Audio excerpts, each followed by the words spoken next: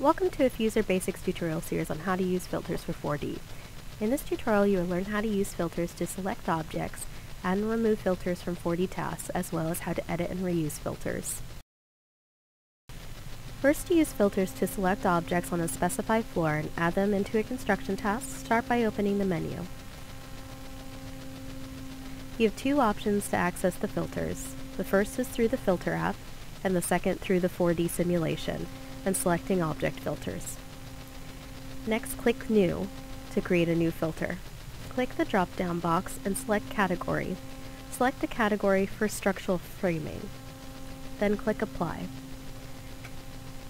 You can check the parameters of an object by selecting it and viewing the element properties. In this instance, we're going to use the reference level in the element properties for the filter.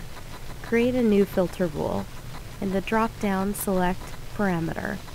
Under Filter By, we're going to start typing in the first few letters of reference level and select the reference level parameter. Under the operator, we're going to select Equal To. Please visit our written tutorials for how to use the filter. Under Value, start typing in the first few digits of the number for the reference level. Select it and click Apply. Please check that the All Rules Apply box is checked. If this is not checked, then objects that only fulfill one of those rules will be selected. Double-click to rename the filter. Click Highlight to show the objects that are selected. Now click Close to close the Filter Rules menu. Create a construction task in the 4D simulation and add the object filter to that task. Please note that it adds all of the objects to that task. You can check the filter it is assigned to by clicking on the filter icon. These filters can be removed by clicking on the bin icon. Click Yes to confirm deletion and the objects will be removed from the task. In order to duplicate a filter, first click on the filter. Then click Duplicate Filter. To edit this filter, we're going to double-click on it to rename the filter. Select the filter rule that you want to edit and click the Edit button.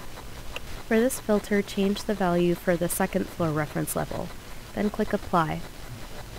Now click Highlight to see the structural framing on the second floor being selected.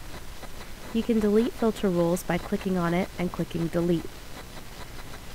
To export a single filter rule for future use, click on Export in the filter rules. Please note that it cannot have a / or a \. Please rename it and then re-export it. And this will be saved as an FSF file. To export multiple filters, check the box next to the filter, or you can use the selector and deselect all. Click Export to export the selected filters, and select the folder to save the FSF file types.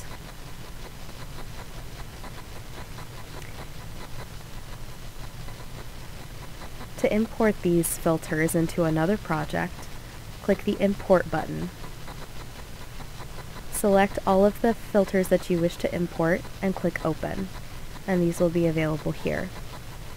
To delete filters, simply select the filter and click the Delete button, and this will be deleted from the project.